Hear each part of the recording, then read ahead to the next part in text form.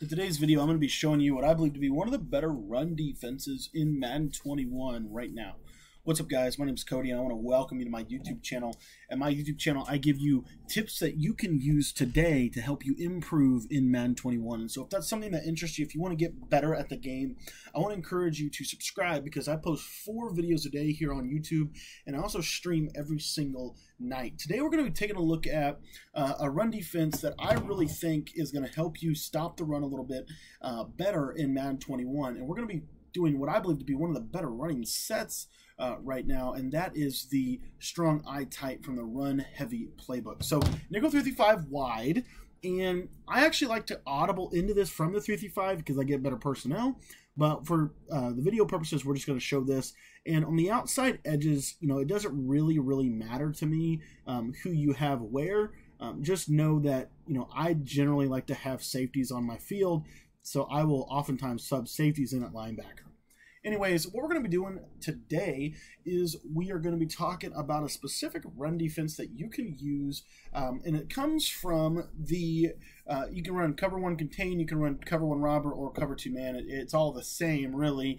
But what we're going to do is we're going to come out and cover 2 man, and all we're going to do is we're going to spread our linebackers, we're going to press coverage, we're going to spy both of our safeties down, and then what I like to do with my outside guys, my linebackers here, is to help with the pass coverage. I like to put them in purple zones. Now, if you blitz them, this will make the run defense even better. Now, the one issue with blitzing them is you're going to have to cover the running backs out of the backfield. So if the running backs go out on a pass, they're gonna be wide open. But as you see here, you're just going to get in there with your user, and basically what's going to happen is the formation. When you spread your linebackers, that is the critical thing that you need to do to stop the outside run. Now, you're going to ask, well, how is this on the inside run?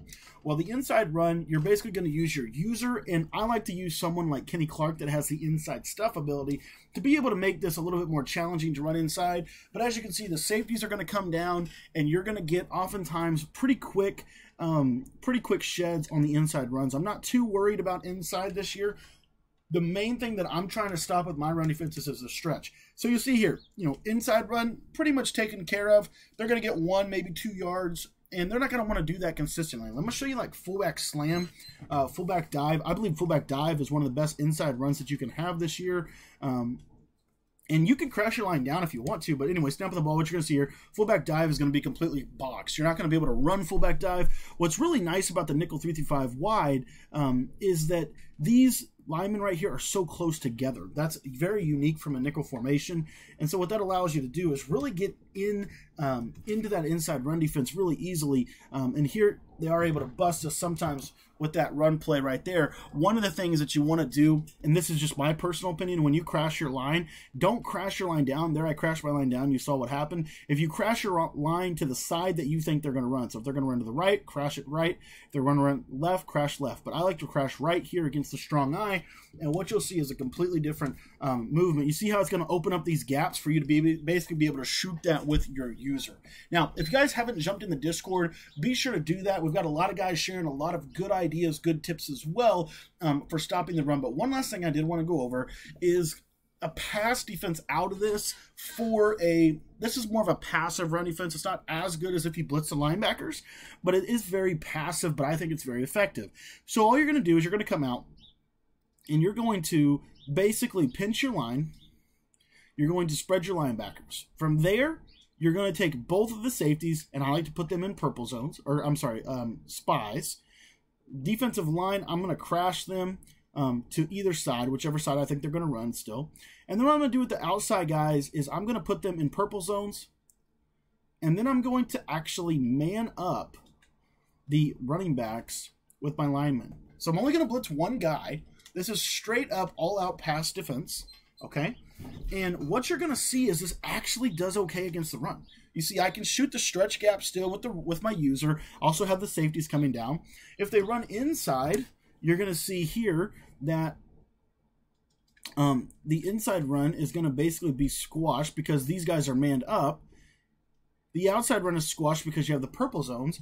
So if they run inside on you, like fullback slam type run, you're just going to close in. And you see here, it kind of holds the gap integrity because of the fact that the linemen are blocking. I find this year, manning up your defensive lineman actually isn't that bad of a deal because they're going to get pushed back anyway. You're not going to get pushed on the defensive line this year. It's much, much more effective to just try to shoot the gaps. And what you'll see here, fullback dive, again, I'm just shooting the gap right through here, and you see we're going to be able to blow that up as well. So, to me, it's a fairly good pass defense because I'm pass committing. You're noticing I am pass committing when I do this. So, spread your linebackers, and what's good about the pass commit is these outside guys, the issue with the stretch this year is it's hard to get to contain. Well, when you put him in a purple zone, you're going to see that purple zones do okay at containing, and they allow you to shoot the gap. Now, if you miss a tackle, then they may get out of there, as you saw right there. But in general, I find this does a really decent job if you want to stay strong against the pass. Because I'm telling you right now, what people are going to do out of this formation is they're going to go to some type of PA tight end cross, and what you're going to see here is these routes right here are going to be really, really hard to stop. So what you want to do is spread your linebackers, spy your safeties, do the zones like I said, and then you're going to man these guys up against the running back, pass commit, that's critical. And what you're going to see now is they're going to fall out into these zones, and they're not going to be able to throw these balls very, very consistently, especially if you set your curl flat zone drops to 20 to 25 yards. One other thing that I really like to do out of this, like I said, you do not want to pinch. You want to spread your linebackers this year. But what you'll find is if you put purple zones out there on the field, they actually will be just fine, and you're going to be able to contain one of the best runs in the game. You're going to be able to shoot the gap against the strong eye stretch. So anyways, guys, that to me is one of the better run defenses right now. Wanted to share that with you really quickly. Ran up against a guy today that literally ran. I mean, he ran on me like crazy, and I figured out it was literally one little adjustment I needed to do in the second half to stop his run. All I needed to do was spread the linebackers, and it's such a little tweak to this nickel 335 wide defense, but it's such a massive, massive deal, especially with the way that the stretch works this year. So I wanted to share that with you guys. Again, this is the best run defense that I've found so far, and it comes from a nickel formation. It's also in our defensive ebook. If you haven't got the ebook yet, we do a couple of other things to stop the run on the goal line in the ebook. You can pick that up. It's in the description. If you guys really want to take your game to the next level, you can jump into a one-on-one coaching session with me. There's a link in the description that you can sign up for that. Those have been going really, really well. Everybody that's had one has walked away with just a wealth of information, a wealth of understanding about the little fine point details that is hard to explain in just some YouTube video or ebook. So be sure to check those out. Text me if you have any questions. My number is 812-216-3644. We'll see you tonight on stream after the Sunday Night Football game or the Monday Night Football game. Thank you so much for your time, and we'll see you guys tonight.